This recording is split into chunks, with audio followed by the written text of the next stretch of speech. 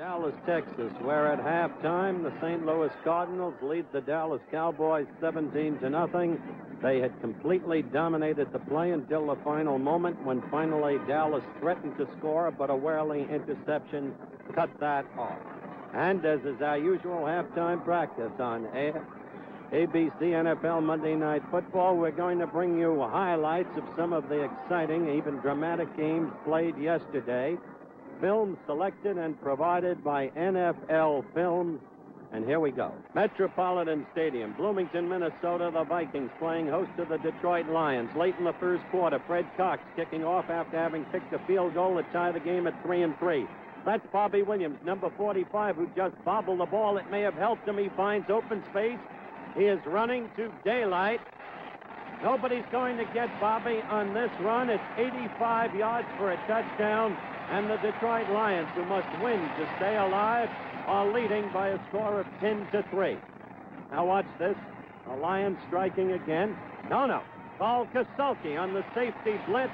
Minnesota playing tough defense as always. A big loss for Greg Landry. Now on the very next play, watch this. Herman Weaver punting from deep in his own territory. The punt is blocked by cornerback Ed Schrockman.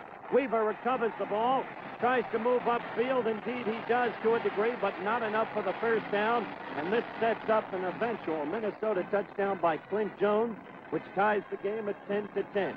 Now we're in the third quarter. And Gary Quazzo is hit by Bobby Williams, number 45. You recognize number 71. That's Alex Karras. Recovers for the Lions on the Minnesota 8. Now, Landry drops back, looks for number 24, Mel Barr, hits him, and the Lions take the lead 17-10. The Lions added a field goal early in the fourth quarter. It was 20-10 Detroit, an upset in the making, but Quazzo strikes back. He hits Johnny Henderson, number 80. Henderson moves downfield, finally hit down on the Lions' 5, a 40-yard gain. 4 plays later, Clint Jones moves in for the score, and now it's Detroit 20 and Minnesota 17. Only 1:51 left to play. Quazzo must strike, and quickly. He drops back in the pocket, looks for a receiver. Finds for the first time this year Dale Lindsey. 49-yard gain to the Detroit 5-yard line. This is the very next play. Again, it's Clint Jones. This is the third of those 3 touchdowns. Clint goes in for it, and the Vikings win it 24-20. They have a 3-game lead in the Central Division of the NFC with only 5 games left to play.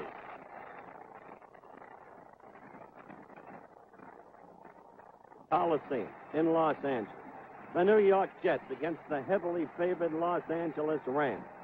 Al Woodall, Namath's substitute. The pressure, enormous. The Rams jump to a 7-0 lead.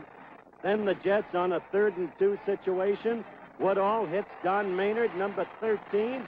Maynard breaks downfield.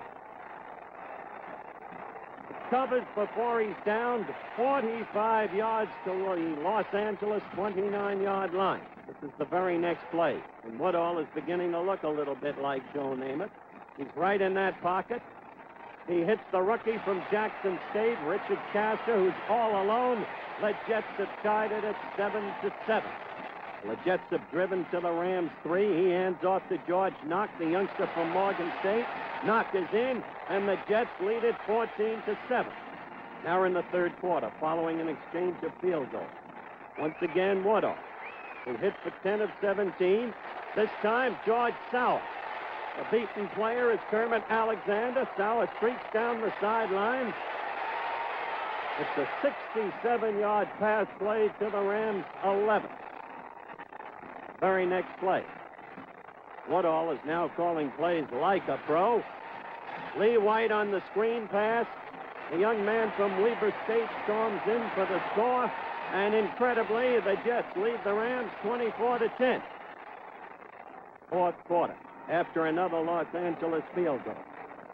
Al Woodall throwing to number 83, George Sauer. It's another Jets touchdown.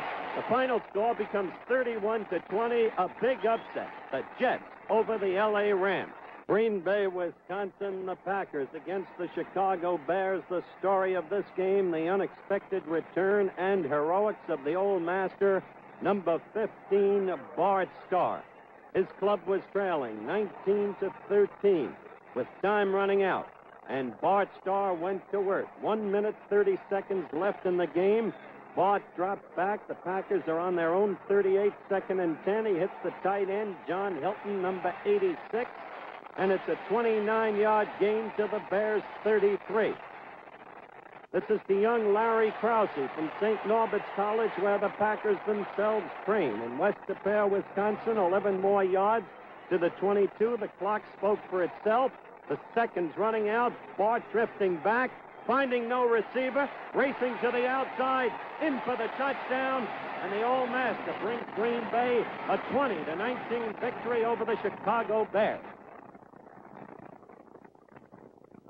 Yankee Stadium, New York City, the surprise team of professional football. The New York Football Giants against the Redskins. Going into this game, the Giants had won 5 in a row. Middle of the second quarter, the Giants leading 7-6. And Ron Johnson, what a performer he's been this year. Rambled from the 17 to the 3. He fumbles. Mike Bass scrambles for it, doesn't get it. Clifton McNeil does. And the Giants lead it 14-6. Now we're early in the third quarter, and the Giants are leading at this point 14-12, but that's Charlie Haraway. The first time Washington has the ball from scrimmage. Watch Haraway go. Nobody's going to get him. It's a touchdown, and quickly Washington moves ahead 19-14. Suddenly it began to look like a romp for Washington the very next time they had the ball. Sonny Jurgens connects with number 42, you better believe it, Charlie Taylor. His pass was from the Giants 28. Charlie's in for the touchdown, and it's 26-14 Washington. The Redskins seemed unstoppable. That's Jurgensen handing off to Haraway again. Another touchdown. All in the third quarter. It's 33-14 the Redskins. How amazingly things changed in the fourth quarter. The handoff from Fran Tarkenton to Ron Johnson. 5:19 into the quarter. It's the touchdown, and the Giants have reduced the margin to 33-21. Now it's the Giants who are unstoppable. A pass to Tucker Frederickson. Watch Tucker go. He looks like the rookie who came up from Auburn, 57 yards. He caught 10 passes this day for 165 yards, and the Giants are back in the game, trailing 33-28. Look at the clock. It speaks for itself. Now the Giants are marching again. The handoff goes to Ron Johnson. Johnson sweeps outside. The hands up, raised in the glee of victory. The Giants have pulled it out. 35-33. And remember, this Giant team against the resurgent Eagles next week, Monday night on ABC.